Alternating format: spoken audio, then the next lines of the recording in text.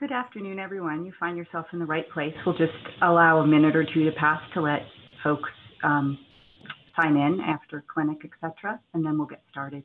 Thanks.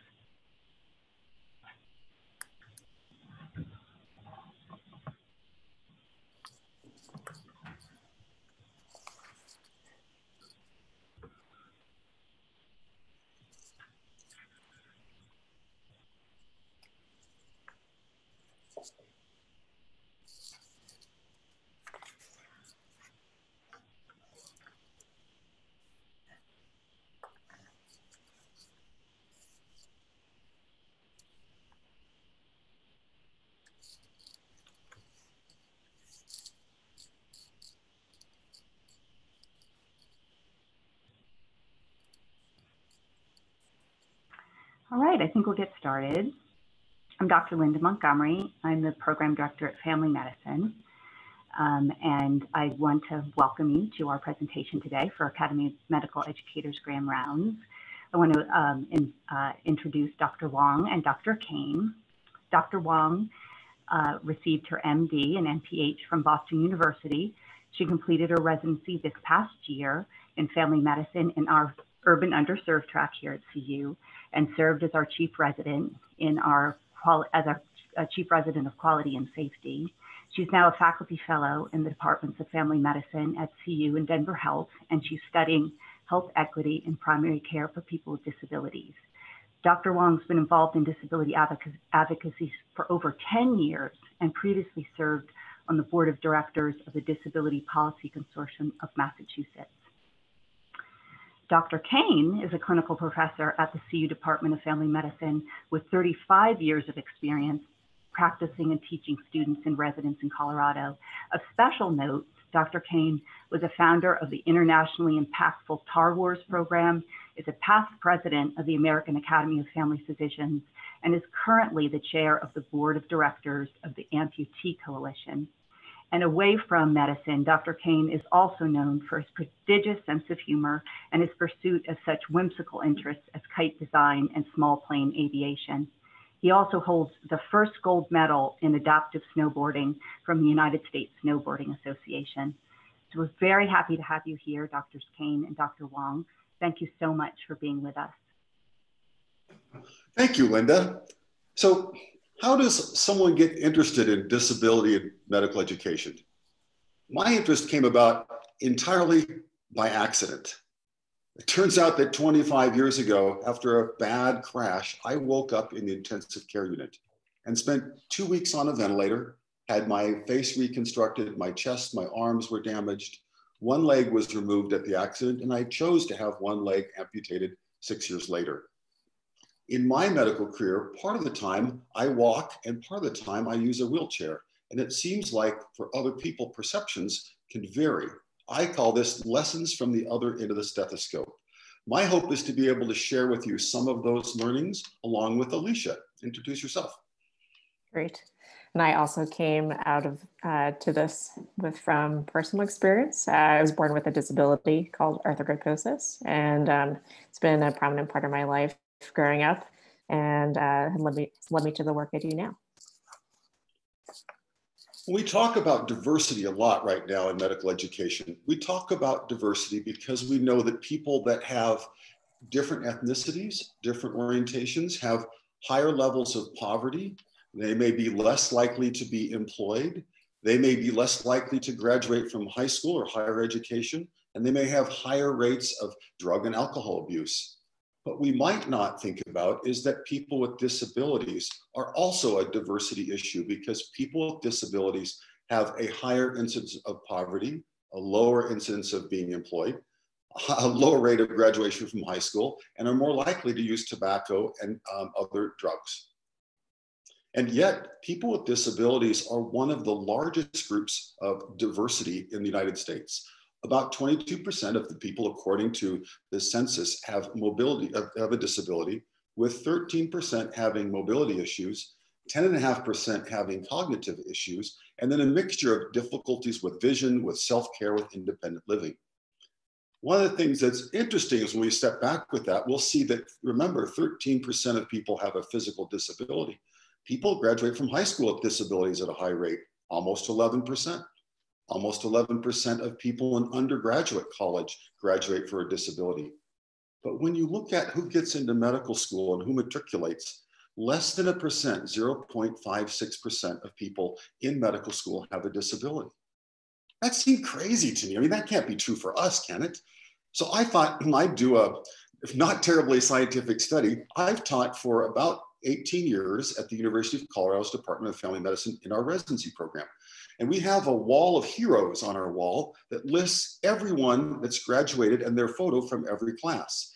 So my non-scientific study was to stand in front of that wall and to count and say, how many of these people are Caucasian?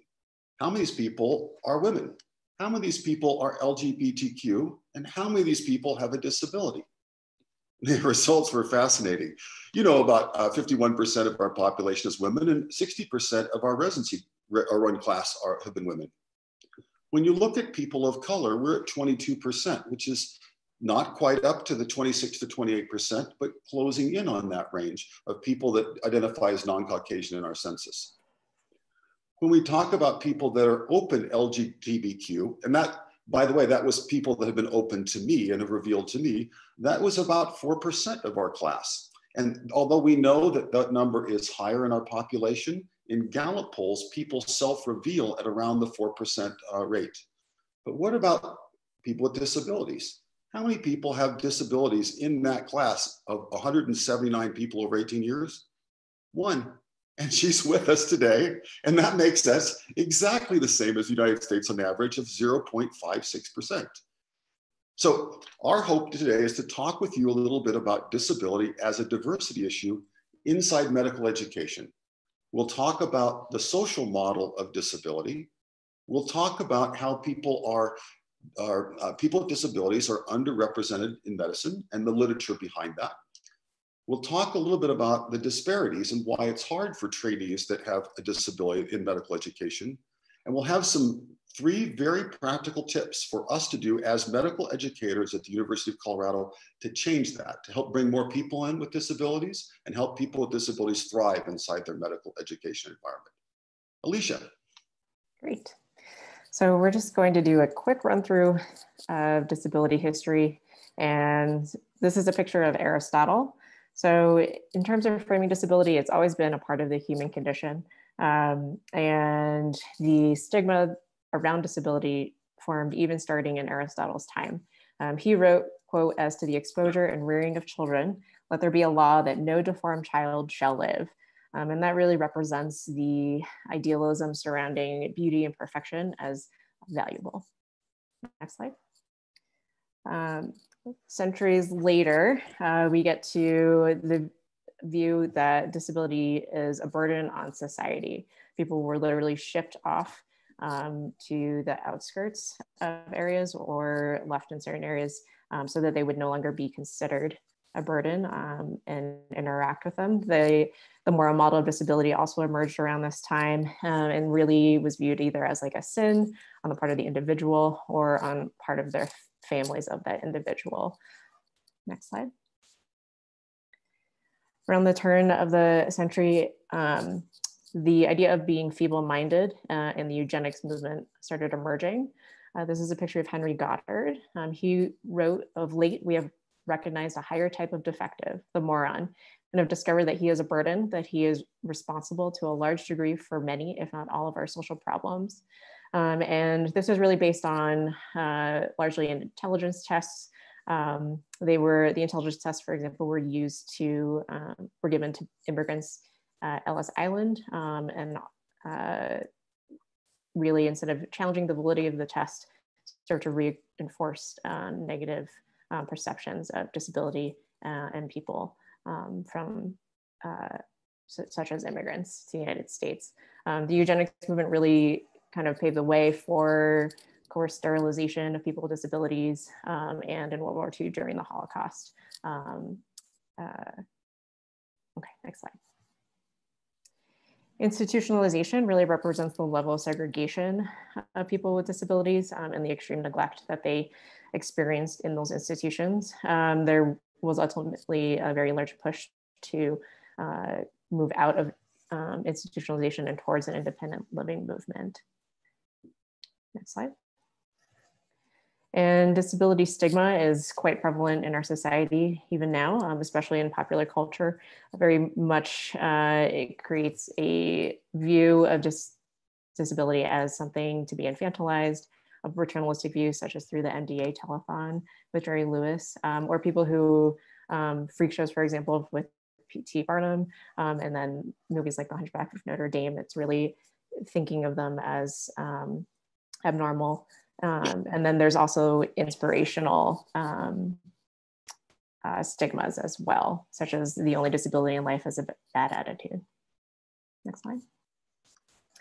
The disability civil rights movement kind of grew out of the momentum of the civil rights movement in the 60s and 70s, and really centered primarily around, at the time, the Rehabilitation Act of 1973, and getting that actually enforced by the government. And ultimately led to the creation of the ADA, which provided civil rights for people with disabilities. Next slide. And these are the major policies that are applicable to our discussion today. So the Rehabilitation Act of 1973, Section 504 specifically, states that anybody with federal funding needs to avoid discrimination against people with disabilities. And then the Individuals with Disabilities Education Act, or the IDEA, grew out of the Education for All Handicapped Children Act of 1975. And that really forces the idea of providing children with equivalent educations in the least restrictive way possible. And then the Americans with Disabilities Act in 1990 was passed to protect civil rights. And the ADA Amendment Act was passed in 2008 and kind of helps redefine the definitions around disability in relation to the ADA. Next slide. So the main thing that we want to discuss for our first point is that we created the medical model, and it frames disability as abnormal and something that needs to be fixed by people in our profession. It's viewed inherently as a negative characteristic, and the goal essentially through the medical model is to make people as normal as possible. It views the problems as the fault of the person with the disability and not necessarily by society. And it also creates an us and them mentality, which is not what we want, both when we are trying to train people with disabilities in our programs and then also caring for patients. It also reinforces the idea that people with disabilities have a poorer quality of life. Next slide. And so what we need to do is we really need to shift and adopt the social model of disability, and really that views disability as a characteristic that we would age, race, gender, something that's not inherently negative, but more just a part of who we are, and that the challenges rise from barriers that society creates. And then the goal is to be inclusive. Next slide. So today we're going to start with a social model of disability that Dr. Wong has just talked about. Next, we'll talk about disability and how people with disabilities have been underrepresented in medicine before we move on with the parts about how we can look at disparities for people in training inside medicine and some solutions.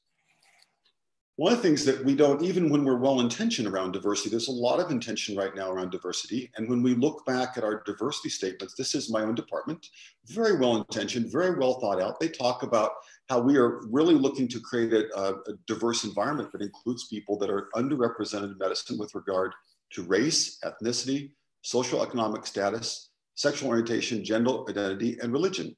And even with a very intentional group, we accidentally left that out. We've corrected that, as you'll see. But one of the things that we'll talk about is how we make certain that people that are looking from our programs outside can recognize that we welcome people with diversity. There's been, in the last decade, a lot of literature that talks about how people with disabilities have not been included inside medical education. The American Medical Association Journal of Ethics has talked about the prevalence of the low prevalence of people that are inside our learning environments, and has studied how college students that have disabilities seek admissions or having challenges getting admitted to medical school because of some challenges. Some of those challenges have to do with the technical standards. This is an article from 2012 from the AAMC, the American Association of Medical Colleges, that actually looked at the technical standards and noticed that technical standards were quite scattered and not very organized across the United States, that there's a lack of consensus about what is a valid technical standard. So this article in 2012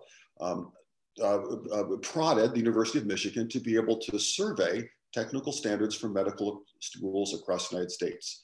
And when you looked at all of their research across medical schools, half of the technical standards were, half of the medical schools were very vague about candidates with disabilities were evaluated. Only 1/3 of the technical standards actually said that they would accommodate someone that has a disability.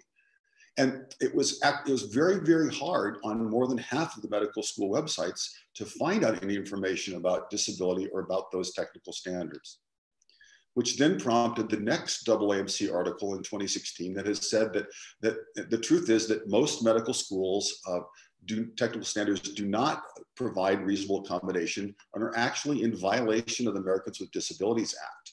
And they're wanting to push us to have further study to understand how schools can operationalize technical standards that are different, that would allow us to reach the goals of the ADA.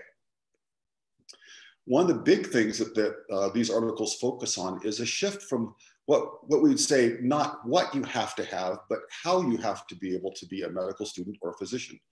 Traditional technical standards have oftentimes said things like you need 2 eyes, 2 ears, 2 hands, 2 legs, and those kinds of standards, when in truth, most people in medicine can be able, with accommodation, they're missing some parts or can still be able to access their skills. Instead of saying you have to be able to do chest compressions for a core, maybe you could say you have to be able to understand and run a team to be able to run a core 0.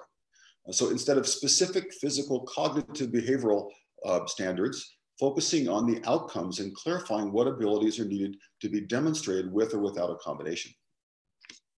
If you're interested in learning about what it's like to be able to face those challenges, the AAMC along with UCSF has created a very informative, large study that surveyed people that have learning disorders, physical disorders, disabilities inside medical education, and to see what their lived experience is like, and to be able to see what kinds of ways that medical schools could work with that.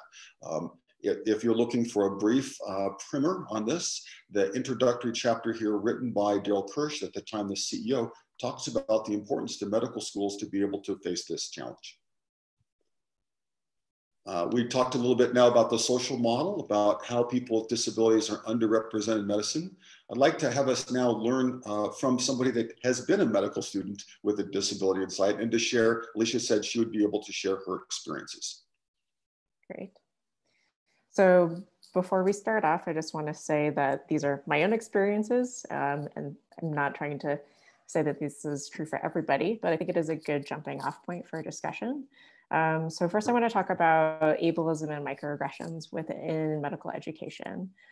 So throughout my training, there were various reactions to my disability. I would say the following quotes are good examples of ableist and microaggressive attitudes that I did encounter at times. So for example, one of my professors said, if I were a patient, I wouldn't want you to be my doctor. Did you think about your disability before you applied to medical school?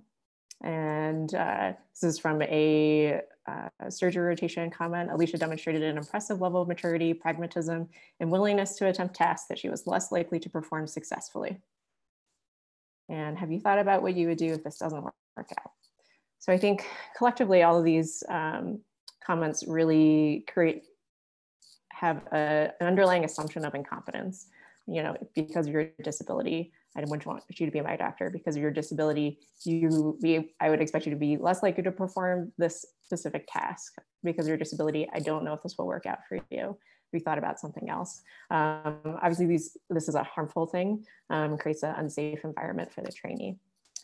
The next point I want to make is talking about support, and there really needs to be somebody within your program or your institution or even an office designated to take ownership and leadership over advocating for people with disabilities. And primarily when I reached out, there were different levels of support. You can put all the quotes in, Jeff. I think there are 3.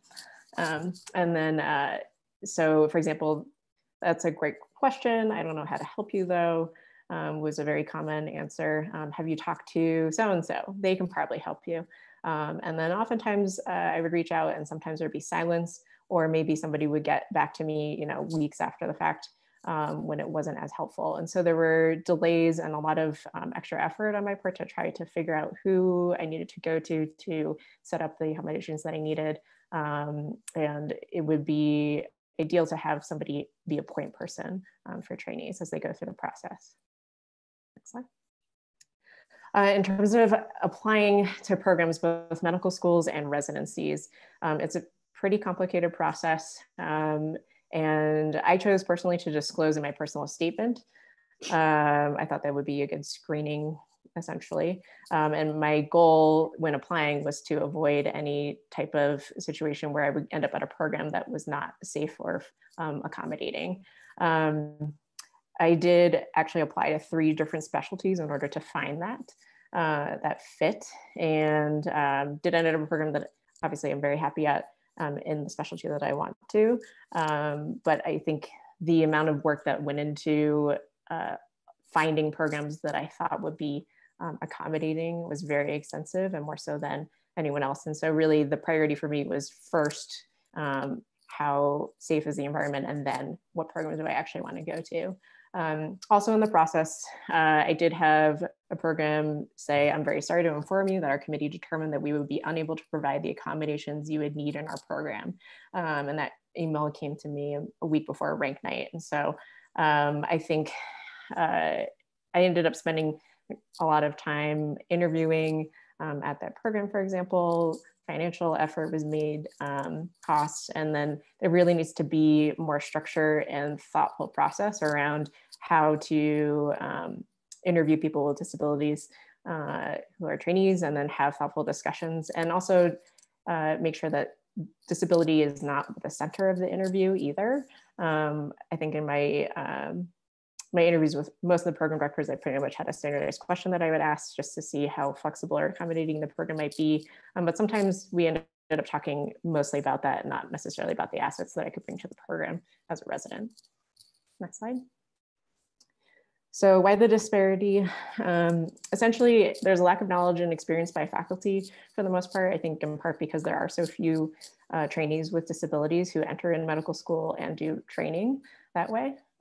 There's also not a great coordinating system of disability services. So at my medical school, for example, the medical school is separate from the disability accommodations office, which was through the larger university. And then I needed an accommodation at the hospital. For example, I needed a reach bar installed in the locker room of the hospital for my surgery rotation, so I could change that into and out of scrubs easily. And there was a lot of discussion about who was going to pay for the bar, who was allowed to install the bar, where the bar was going to be. And it took several months, and ultimately it did get installed, but it was about 2 months after I had had my surgery rotation.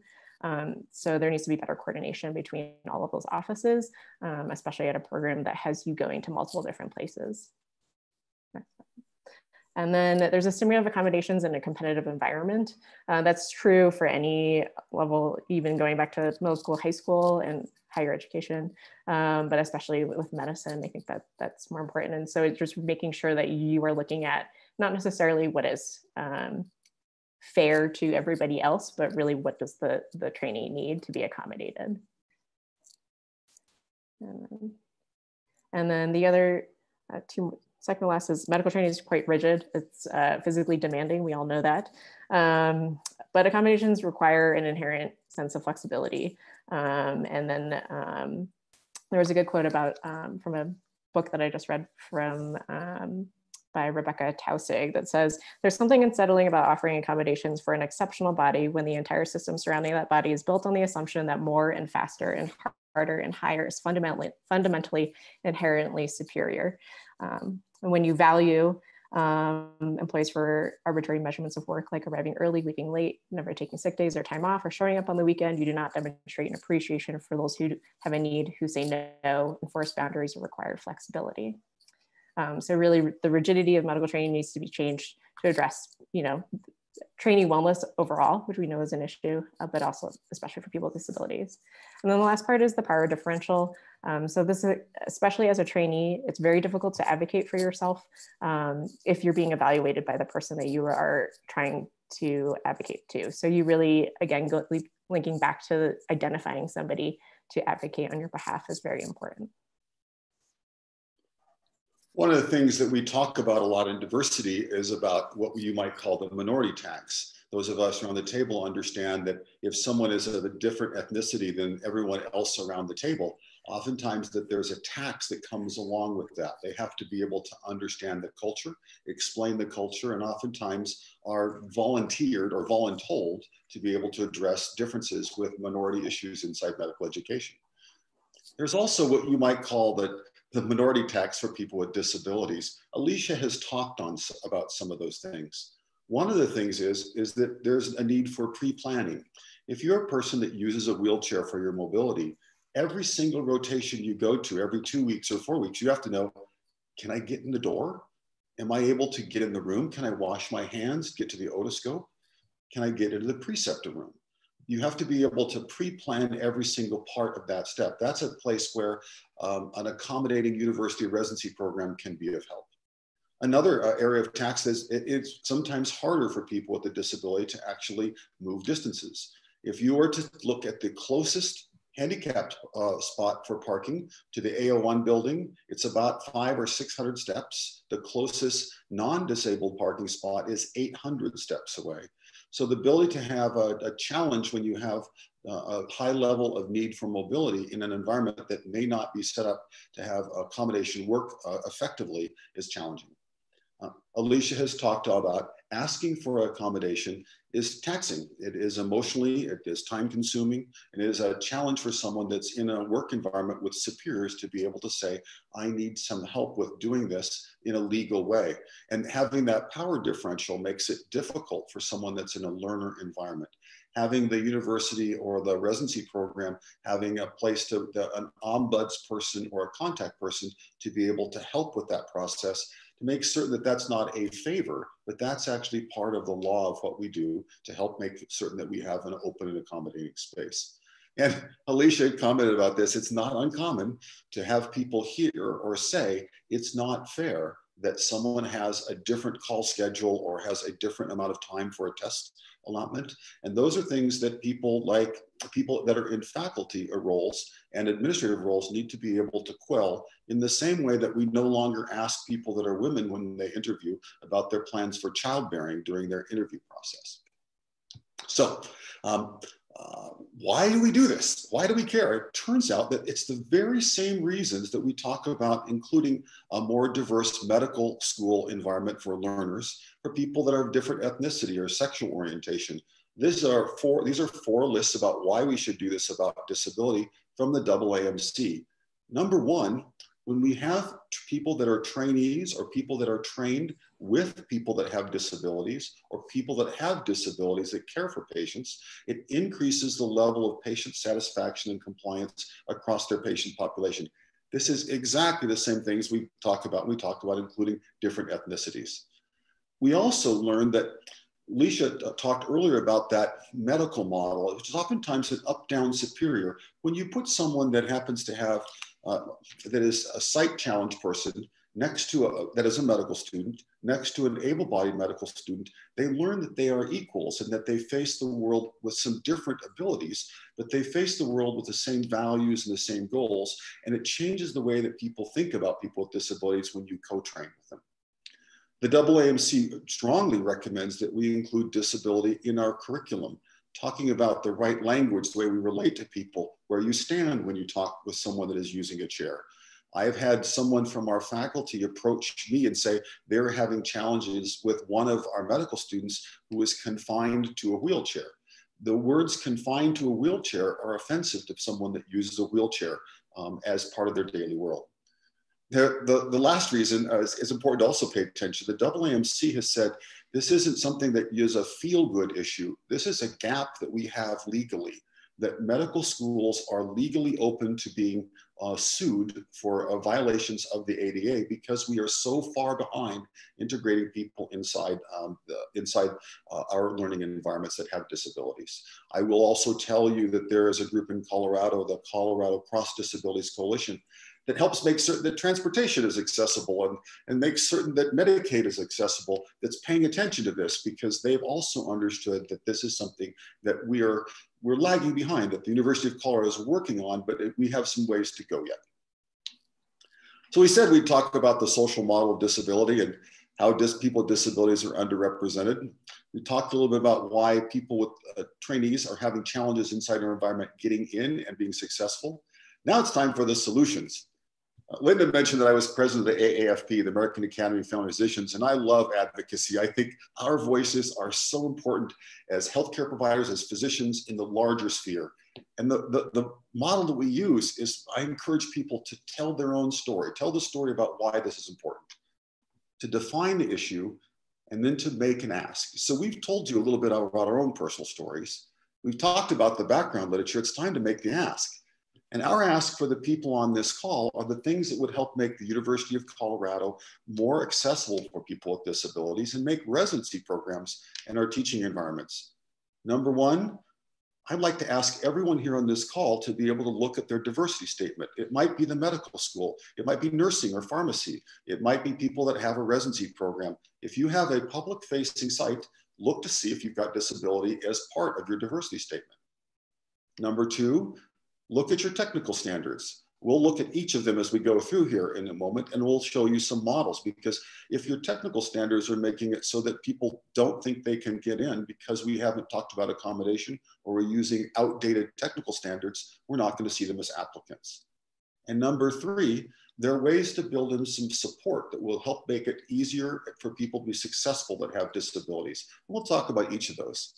Remember that our Justice League, as in the Department of Family Medicine, is looking at the diversity programs inside our own program. That's an easy change. They added right there the words disability. Now when someone searches to say, what's it like in our program, that is looking like an open and affirming place for someone that could come to our program.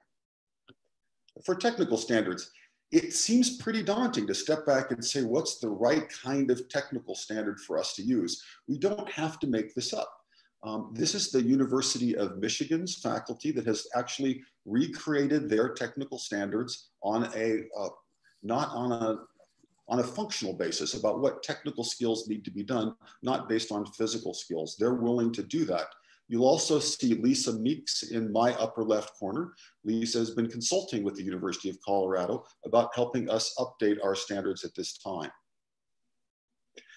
Now, how do you provide support for people? Because people with disabilities, it's not just a type of disability, it's a broad diversity. If there's only a guide that we could find to help people with, wait, there is a guide.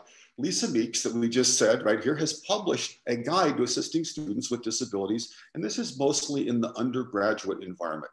And she goes through each specific type of disabilities and says, for people with auditory disabilities, or people with difficulty with vision, or people with difficulty with movement, or people that have are regular users of a wheelchair, and walks through those. That's a book that's available on Amazon.com.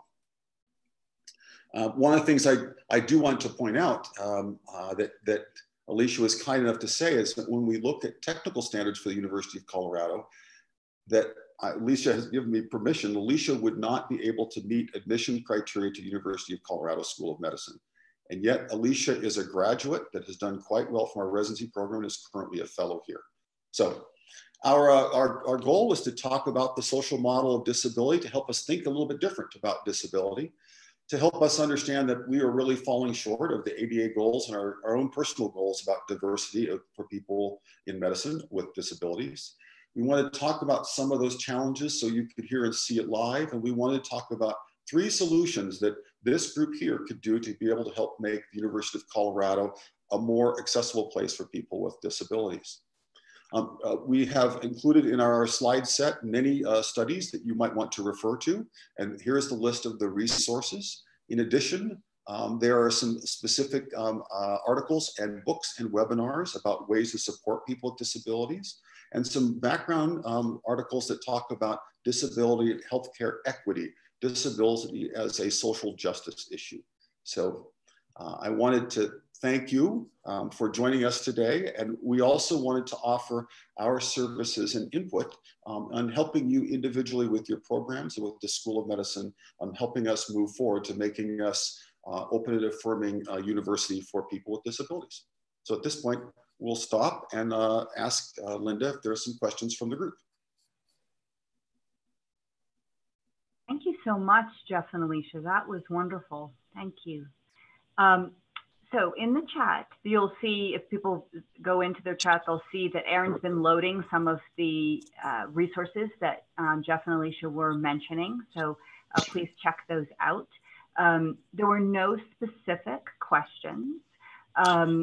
I have a question. Wonderful. I was going to just open it up. Wonderful, Maureen. Great. Hi, I'm Maureen Stabio, and so I'll add in a personal comment. My mom is a polio survivor and parents on one side of her body. And when she was, as I was being raised by her, she never wanted accommodation because she didn't want to be different. So how do we balance accommodation with the message of empowerment?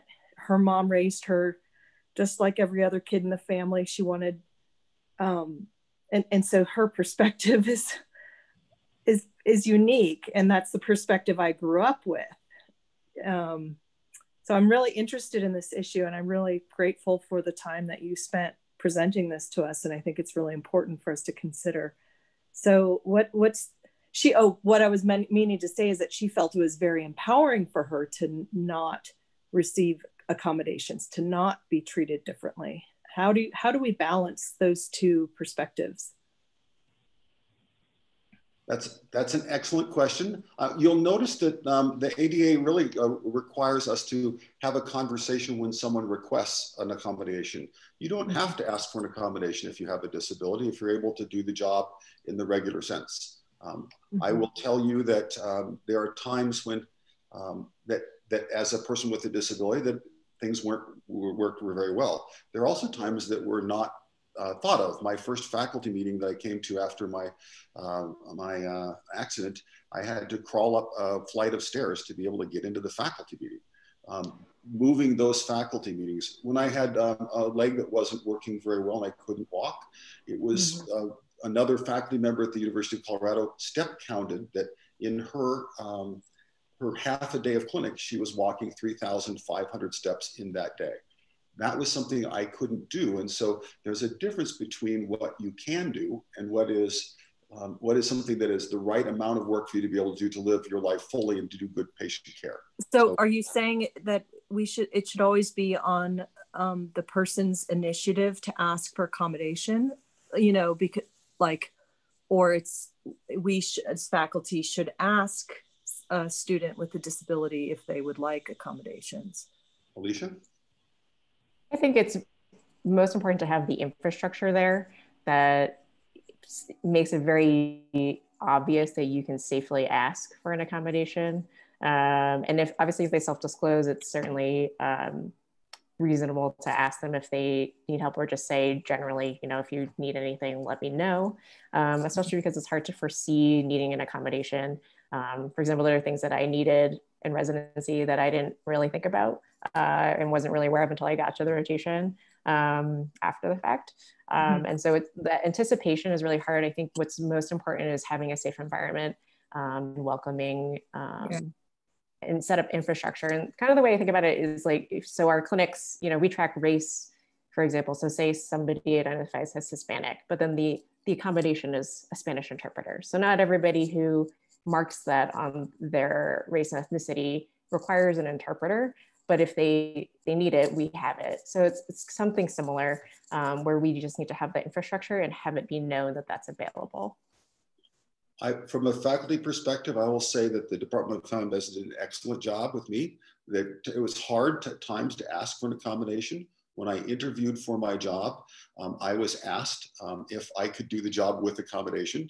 people knew that I had had a challenge before, and that was the extent of it. I think that having the conversation or interview centered around that need for accommodation is no more necessary than it is having a conversation around childbearing plans during the time for a woman that during her residency program, because that's part of what we need to do as our legal rule in our society. We have to be able to work with life choices and life paths for men and women and people with disabilities. That's a legal requirement. The flip side is that, that unless I asked for the accommodation, the university does not have the legal right or legal need or requirement to be able to step up to do that. I have to be able to ask for that, and that's the way the legal interpretation of the ADA is. So when I used a wheelchair, I asked for being able to have my workspace be close to the edge and close to the room, and that's different than when I was able to walk well earlier in my career. Did that answer your question? Yes, thank you. I'm going to pop in here and just comment a little. So I was Alicia's program director, luckily. And I just wanted to be a little reassuring to program directors. You know, when I know that we all, it's a little, when we're hiring a resident, it's a little bit different than hiring a quote unquote regular employee, right? We have certain things that we are told we have to meet, certain numbers of things and procedures that have to be met, right? And so I did do a little homework when Alicia applied and contacted our American Board of Family Medicine and our RRC for Family Medicine, and just made sure that I wasn't going to accept someone I could never then have become board certified because of any kind of limitations. They were incredibly helpful. It wasn't like there was an expert there, but I was able to get documentation that I would be able to graduate Alicia successfully with what I thought would be any kind of accommodation. And so it made it much more quieting for me to be able to accept Alicia, knowing that I could successfully make her a family doctor. Some questions that have popped up here. First of all, Tracy, I believe that the slides will, as long as Jeff and Alicia say it's okay, they will be loaded onto the Academy of Medical Educators has a very nice page now with all of our presentations and some recordings as well. And so those will be shared there, I believe. There is a question here that, do you have thoughts about how to educate those of us who have already been in practice for a long time regarding how we can be better prepared for working with our learners with disabilities? We need this ongoing education as mentors, teachers of a wide variety of learners. So any take homes for people there, Jeff or Alicia?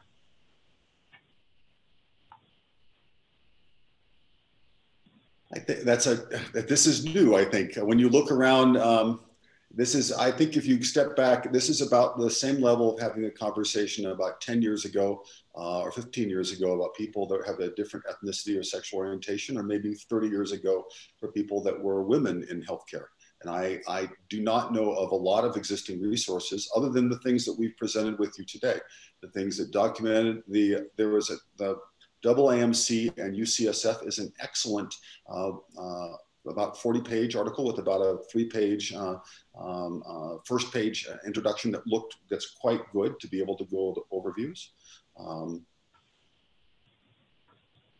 I don't know of any other good resources either, other than the things that we placed. I think mostly just having the conversation is going to be the important part, and having it on everybody's radar, just so that keeps moving the conversation forward and make baby steps towards that change.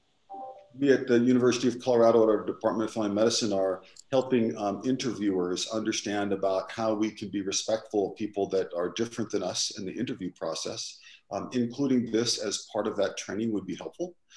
In terms of helping take care of people with disabilities, the CCDC that we mentioned, the Colorado Cross Disabilities Coalition, is now developing a training module that's video online to be able to help practicing doctors understand how to better talk with and understand the issues of people that are disabilities, that are patients that are coming into their office. So I think those are different ways to be able to look at the community. I think that including it intentionally inside the curriculum There are some groups like the Society of Teachers of Family Medicine have specific modules about how to talk with trainees about teaching people with disabilities, and they have a work group around integrating people with disabilities inside medical education. So I know inside our own specialty that those resources are available. Next question is for you, Alicia. Have you ever considered filing any kind of complaint with those programs that wouldn't accommodate? At the time I definitely did, but I think I didn't have the energy to, and now I did. I have not. I've not actually filed a complaint, but it's something that I think does need to be addressed. I think I did talk to faculty members at that program that I did know about that happening, and they were aware. So I think internally they probably had some discussions. But I think at the time I was a little overwhelmed with it happening a week before rank night. So just really paid attention to making my rank list. And then finished med school. So I did not. Moved to a new city. And, got it. And I did residency, and but I think it is indicative of kind of a change in discussion that needs to happen. I know one of the things that's a slightly different shade than that is that when people we know that there are very few people coming through medical school with disabilities, but we also know that people inside the practice of medicine acquire disabilities at the same rate as the general population does. That's a different talk, but that process of having to renegotiate who you are clinically and professionally when you acquire a disability can be challenging also for a program. It's challenging for the person that's going through it, but it's also oftentimes challenging for the program. When someone has a disability and comes to a program and says, here are the things that are helpful, that's an easier negotiation like I had with the University of Colorado than it is for somebody that has acquired something. And that's oftentimes hard for the program. It's important to separate their health care from their legal care from their the person that's their boss at their program. So. Mm-hmm. The next question is from Brian Bachek, who's asking you, Jeff, about your national role at the AAFP. Kind of, you have sort of a broad understanding. Have you run across any bright spots in institutions that are exemplars in this field? Who's doing well? Who can we steal from? I think the AAMC is way on top of this. They understand, they are ready for resources to be able to help us. I find that at the higher level that the organizations have been very helpful. As a national leader, I had challenges with how far I could walk. And the American Academy of Family Physicians said, we'll do what it takes for you to be successful, because I was there representing them.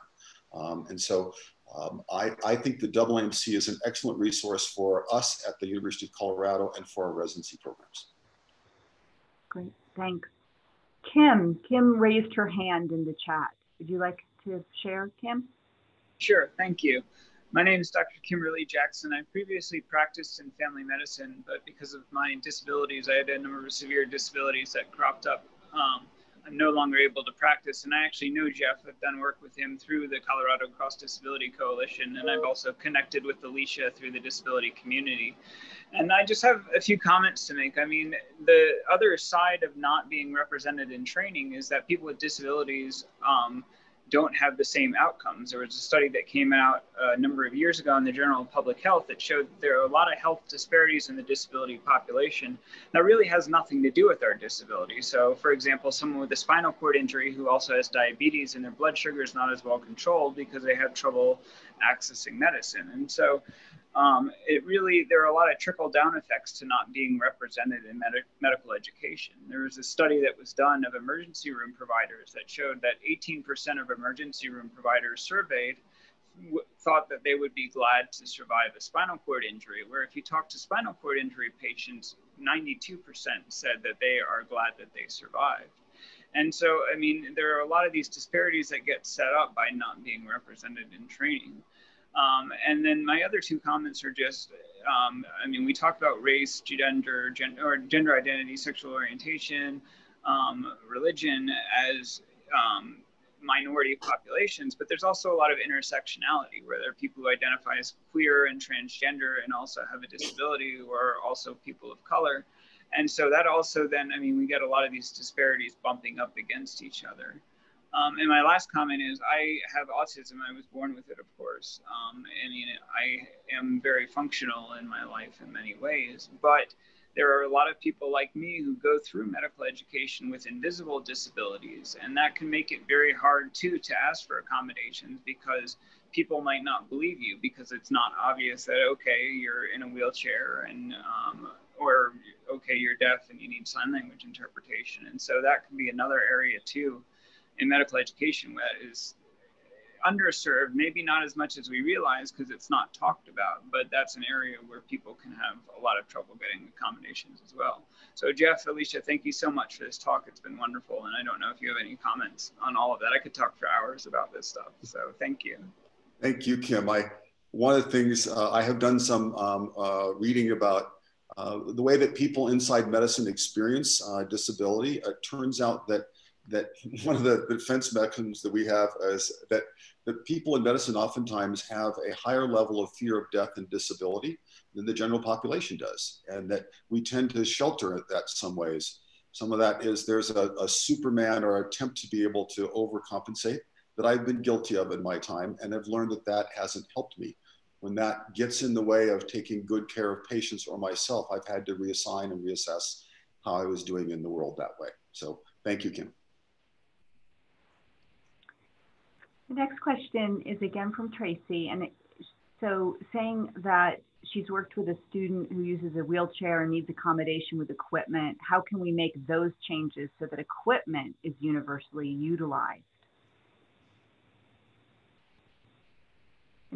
Alicia, I know that you might have some thoughts about that. Yeah, I think just to understand the question better, so how to make the equipment accessible for that student, I think it really depends on what that student needs. So even to students who use wheelchairs, they may need different accommodations. So I'm thinking of, there was somebody at my med school who needed a chair that would stand, but then I also know another person who would get autonomic dysreflexia if they were standing. So it's not necessarily the same accommodation that would be needed for both of those students. So I think it's more about asking that student what they need, where and when, in the best way that they can anticipate.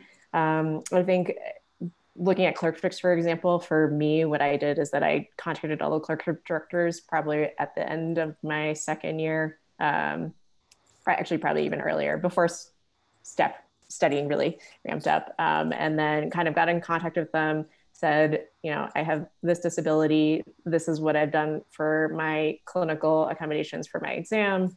This is what I foresee. Mostly it was around OBGYN and surgery that I needed to be more thoughtful about it. So for example, I learned how to scrub in before third year with one of the scrub nurses, and just ran through and made sure that I could keep a sterile field, and that there was a stool in there. And so everybody just knew that they had to hold the gloves out for me and that I wasn't going to self-glove essentially before I got there. But I did a lot of legwork at the beginning by self-identifying and disclosing to the clerkship directors, and then they put me in touch with those folks at the sites that I would be at. And then my school did decide to keep all of my clerkships at our local hospital rather than having me go to the VA and then some other private hospitals as well. So I think that's probably the best solution. And there's no way to anticipate something that will work universally. It's more just asking each student what they need. And then on the back end, when you're going through the rotations, being sure that there's somebody identified who can address anything that comes up unexpectedly. So I wanted to highlight two things she said twice there. One of them is that there's not a way to have one set of accommodations that works with all disabilities, even with someone that uses a wheelchair. And secondly, that she had to do a lot of pre-work herself.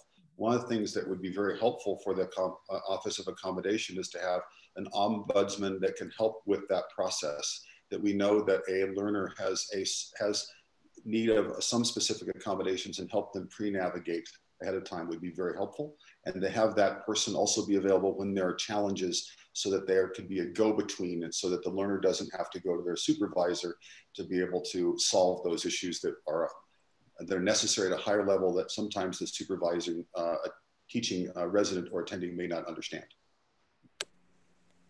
Thank you. We have Dr. William Skesla, I'm sorry if I'm pronouncing that poorly, who'd like to make a comment. And while he's doing that, because I know some of you will be rushing off to clinic, Dr. Zimmer's put up our grand rounds. If you scan that, you will be able to get to our questionnaire about today, and also information about the other grand rounds. Dr. Dill?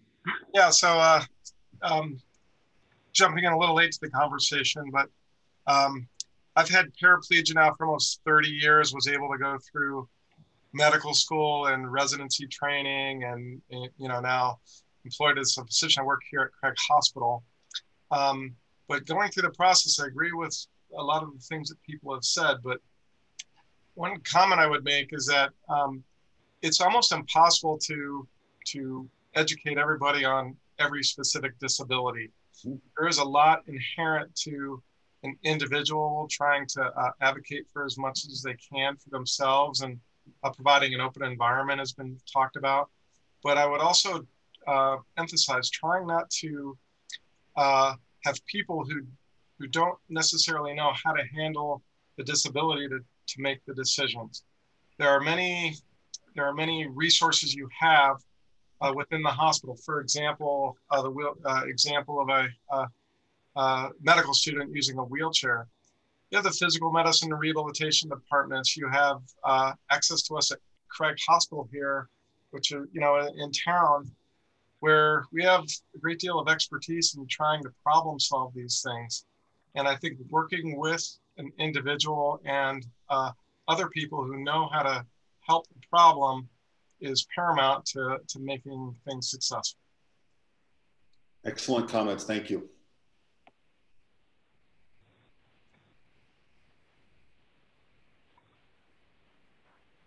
All right, thank you everyone. I think we are right about at 1 o'clock. I want to thank Drs. Cain and Dr. Wong. So thank you so much for being here today. We've learned so much. We really appreciate your time and your energy. Thank you for everyone who's loaded things into the chat. And we'll put some things up on the Grand Rounds page as well. Yeah, I just to add my thanks to everybody for participating today. Dr. Cain, Dr. Wong, thank you for being here and for sharing your presentation with us. And we will have both the recording and the slides up on the website. I think you've also given me a lot of food for thought from the Office of Diversity and Inclusion perspective about ways to incorporate upstander training and this discussion moving forward. And as you know, we're looking at our technical standards at the school, and I've been engaged with Dr. Meeks for her advice about how to make this a better and more inclusive place for everybody at CU. So thank you so much. I want to emphasize the comments that you made, just so that everybody realizes them, and that is that diversity of all types improves the outcomes for our patients. And just kind of tagging on to Dr. Jackson's earlier comments about the fact that having people with different abilities around the table actually improves the decisions that we make for our patients, which is the entire purpose of the whole campus here. So thank you for that reminder, everybody. Have a great day, and don't forget to vote. Thank you so much. Bye, thank you.